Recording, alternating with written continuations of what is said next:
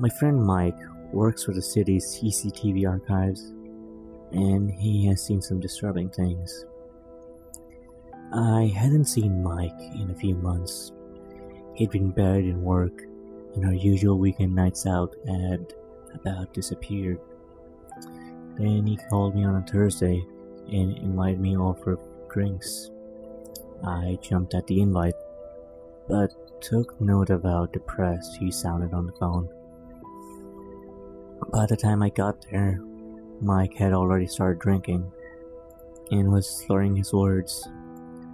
A dark cloud seemed to hover over him, which got worse as we drank. I finally asked what was going on with him. Mike turned darker. He said it had to do with work. I never really knew what Mike did for a living. I did know he worked for the city in the tech department and was involved with CCTV surveillance networks, but I never knew what his day-to-day operations were, which he began to describe in detail. Mike explained there were thousands of cameras scattered throughout the downtown core, outlying neighborhoods, and well into the suburbs of our 1 million plus city. His responsibility was to categorize and archive all the incoming footage. Most of the footage went into very general classifications and were saved in hard drive farms and identified with lengthy combinations of numbers and letters for categorical archiving. They were truly meant to be forgotten about. It was an expensive task, but Mike designed and built an AI screening program that detected common patterns in footage, then sectioned out anomalous behavior for review. The vast majority wasn't noteworthy, something like 99%. Then there was a 0.01%. The car accidents, assaults, swarmings, abductions, murders. Those went into a special archive for use in criminal investigations. And then there was the 0.001%.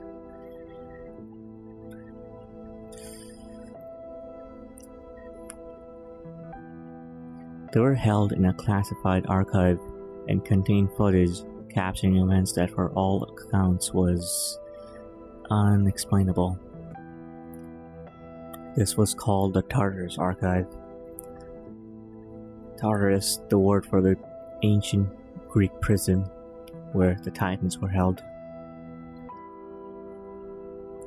As it turned out, the name was quite fitting to the archive's growing contents. Some footage could be simplified to strange optical anomalies in the camera and coincidences of light, or crackheads on a bender through the subway systems. Other footage, though, defied logic. The others are what captured Mike's mind that evening. He'd been breaking protocol and bringing hard drives home at night. In fact, he'd been splicing the footage together, capturing and compiling repeat aberrations, and editing them into a linear sequence. Mike wanted to show me some. It wasn't in a bragging or showing off kind of way. It felt more like sharing of a heavy burden kind of way. I asked if showing me would get him into trouble, but he waved the idea away. In my mind, I thought, yeah, obviously I want to see what's going on in my city.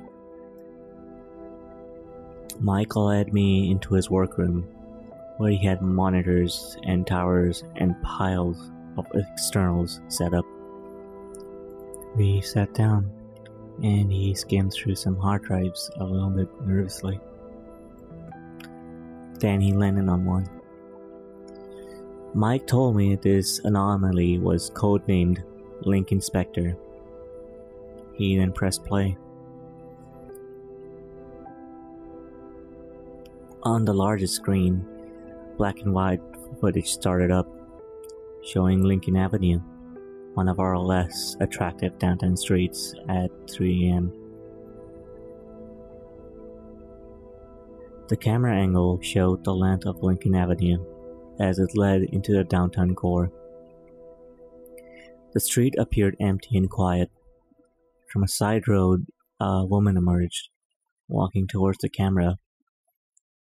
As she approached the intersection, she turned over her shoulder and appeared to scream.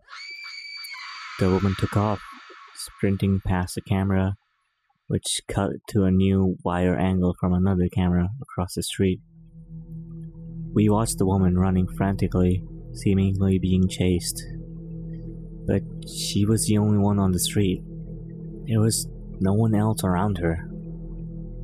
The woman kept screaming as she ran, and the camera kept following, cutting between different angles.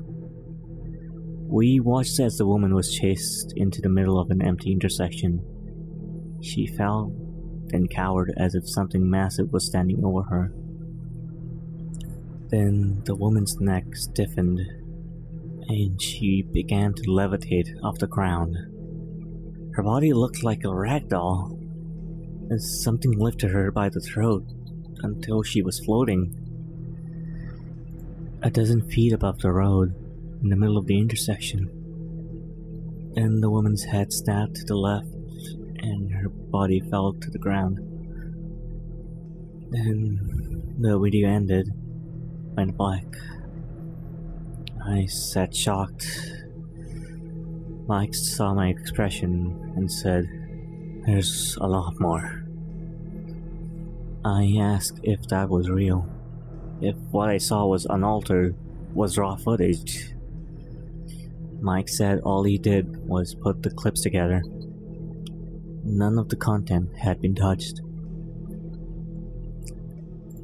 He told me the incident was classified as a hit and run by the department, and the case was left figuratively open for more evidence to amass, which it would never. The department kept the footage hidden, claiming it was a camera malfunction. No one outside of Mike and his boss had seen the video of how the poor woman actually died. I started to understand the air of somberness Mike was carrying around. Mike started the next video. This one was named Codename Black Crab. It was much longer than the previous one. It started in the subway systems, at the underground walkway station. Shortly after closing up for the night, Walkley was the last stop on the route, and the exterior was shouldered by a new housing development on one side and untouched forest and swampland on the other. The camera was pointed down along the subway platform on the east side and showed its entire length with benches and garbage cans populating it. At the far end, the tunnel was filled with darkness. The lights on the platform shut off, and the station went dark. The camera switched to night vision, and everything became visible again. My eyes trained on the platform, waiting for something to happen. Finally, there was movement. It was coming from the tunnel. It was difficult to identify what it exactly was at the first sight, as its movements were strange and the footage was grainy. I got closer to the camera and I got a better look. It resembled a person, man. He was walking on his hands and feet, upside down, with his back arched and his stomach pointed to the ceiling. He had long, dark hair that dragged along the ground, and he wore tattered layers of old jackets and torn pants. I don't know how to describe this, but he moved like a crab. Jerkily, yet quickly and easily as he made his way to the staircase. The footage cut to a new camera in the dark hallway leading to the stairs out of the station. We watched the crab walker claw up 2 steps at a time, and then claw over the turnstiles and towards the exit. The footage cut again, now showing the exterior of the station entrance. The crab walker squeezed and twisted and maneuvered his body through the locked and closed entrance gate. It looked impossible to accomplish, but he did. Once outside, the crab walker eyed his surroundings, before skittering off towards the woods and disappearing.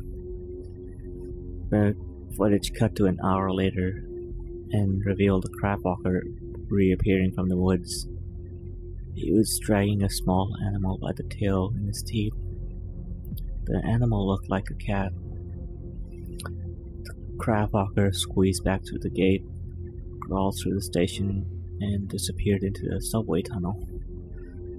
Again, Mike saw my expression and told me there was more. He showed me the length of the video, which was over an hour long. Mike had compiled over 20 sequences of the crab walker creeping out of the subway station and into the woods. Mike skimmed through the video towards the end, and we watched the crab walker come out of a sewer in a downtown alleyway. It crawled over a pile of garbage bags and cardboard boxes, and then it jumped into them. Some kind of vicious frenzy ensued. There was someone else in the pile of garbage, hands and feet trashed about as they were struggling for their life. Then the camera stopped, and hands and feet went still. The crab walker's body moved jerkily about. I couldn't see what was happening because of the darkness and all the garbage bags and boxes obscuring the camera's view. Mike leaned over to me and whispered that the crab walker was eating a homeless man. This caused a criminal investigation, as the body was found mutilated and festering in the open alleyway. Mike followed up on the inquiry. What he discovered was the crab walker was who authorities believed to be a man called David Fletcher. Decades ago, David had been a prominent lawyer with a family. One Christmas, there was a house fire, and his wife and kids were killed in the blaze. It was David's fault. He lost everything, including his mind. Everyone has a breaking point, whether they know it or not. A place where they've been too far, and then snap. David found his. Family and friends described his descent as nightmarish. David lived on the streets, became addicted to drugs, and tumbled into mental illness. The last anyone knew of him was from 10 years prior. He'd thrown himself in front of a subway car at the Walkley station, and no one heard from him since. It appeared that somehow David had survived. His back had broken and healed strangely, causing him to move about as he did. He'd adapted to the new posture and lived in the darkness of the subway tunnels, finding sustenance from the drain water and the wild animals he caught. That was what Mike found out, at least. But then he said, "That was just another answer the authorities gave me in discovery. Who knows what the truth is?" Mike said there was always an answer for the videos he saw. Whether the answers were true or not, no one knew, but the ones that had become public all needed explanations, however absurd. Either way, David was never found, and didn't reappear on the subway footage. Mike plugged in a new hard drive. He poured a fresh drink and told me this was the one that was bothering him. The file was codenamed Cloud Mirror. I wasn't sure I wanted to see it, but before I could object, Mike pressed play. All the monitors lit up with footage from different intersections downtown, on the exact same date and time as each other. There were 5 in total. The streets on each screen were empty and quiet, no cars or people. Suddenly, at the same time, in the center of the intersection, a small glow pulsed into existence. It was some kind of orb, roughly the size of a bowling ball. The street lights around it pulsed with energy waves. As the orb grew larger, it grew to the size of a beach ball. Then it flashed out. The street lights went back to normal, and the intersection was as lifeless as it was before. I asked Mike what they were. He told me he had gigs of footage of the orbs and had watched them repeatedly.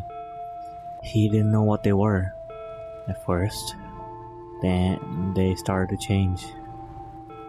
Mike clicked onto the next video again. The 5 monitors lit up with the same intersections and time of night, but several weeks later, the streetlights glowed and pulsed, and an orb manifested into existence again. It grew to its beach ball size, but then altered its surface and glow. Something gas-like replaced it, growing outward into a couch-sized cloud of gray. One of the cameras was closer, so I got to see the small clouds in detail. It looked like volcanic ash, like a volcanic eruption wrapping around itself. They were large, constantly morphing blobs that curled outward from a glowing center, resembling a Mandelbrot fractal as a gaseous-based organism. It was fascinating to see them floating in the middle of the street, so alien to our roads and stoplights and street lamps. Then they began to move, gliding down empty roads. The cameras cut to different angles, following the cloud on some unknown path, zigging and zagging onto new streets and through alleyways. Then they stopped. The clouds hovered in the center of the intersection. They lowered to ground level, standing straight like a large coffin, holding rigid to the shape. Their exteriors continued to shift and mold together like magnets made out of smoke. Something on one of the monitors caught my eye. Down the street, people appeared. They'd seen the cloud and were walking towards it. The group looked drunk and fascinated by the floating entity, so much so they were approaching it. As they did, the cloud became brighter. The street lamps around it pulsed. The group were in some kind of trance, staring into the morphing blob. One of the group, a guy, stared into it like a zombie, then walked right into the cloud and disappeared. None of the group tried to stop him. Instead, another one followed him in, and another, and another. All 5 members of the group disappeared into the cloud. Then they reappeared, one at a time. The guy who went first came out first. Then the others came out in the order they went in. Only they weren't stumbling and boisterous and drunk now. They were walking upright, using minimal movements. They formed a perfect 5-person circle for several seconds, over quick words, then turned and all went into separate directions.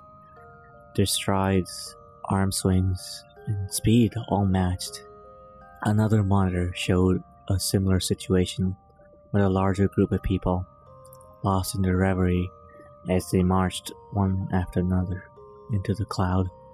Each monitor showed the same thing now. People entering the cloud and coming back out. Different. Mike stopped the video. I asked if he showed this to anyone. He said he hadn't, not even to his one boss, which was a problem, because he had a meeting with his boss in the morning to discuss the missing footage. I asked why he didn't show the footage to his boss. This footage seemed more than serious. People were being replaced by something. Mike sighed and put in a new video. The main monitor lit up and showed a new downtown street. The date was from earlier this week. One of the clouds was floating in the intersection. A middle-aged couple were walking nearby. The husband with a slight limp in his right leg. The couple saw the cloud and were sucked in by its aura. They approached it, eyes wide and mouths open. Both the husband and wife entered the cloud and disappeared. After a moment, they appeared. The husband's limp was gone.